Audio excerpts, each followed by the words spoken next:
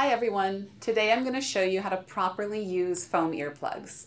They block out a lot of sound, they're inexpensive, and they're disposable. You can get them at pretty much any convenience store.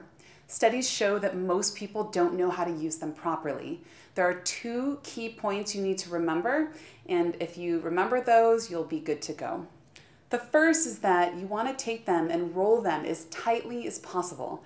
I like to use my thumb and index finger, squeeze it and roll it around. If they're not squeezed, they're not going to go into your ear as well, and they're not going to block out any sound. The second key point is to make sure you insert it deeply into your ear canal. Most ear canals are curved. They have little bends in them. So what you need to do is reach over, kind of pull up and back on your ear. This straightens your ear canal out so that you can then insert the little rolled up earplug into your ear canal. You've got to get it in deeply. So wiggle it around. It might feel a little awkward at first, but once it's in there, it will then expand and create a seal, blocking out a lot of sound.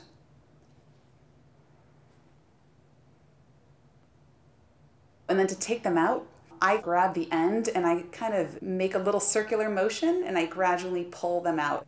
If you're new to wearing earplugs, they will feel weird at first, but I guarantee that they'll feel comfortable very quickly.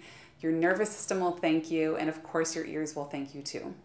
Now, just to note that there are some people who have exceptionally large ear canals, and even if you insert it properly, they might fall out. There also are some people who might have exceptionally small ear canals or narrow ear canals, and even if you're trying them for a while, they still might feel like they're pushing on your ears too much and they might not get comfortable for you. For those people, see your audiologist and have custom earplugs made.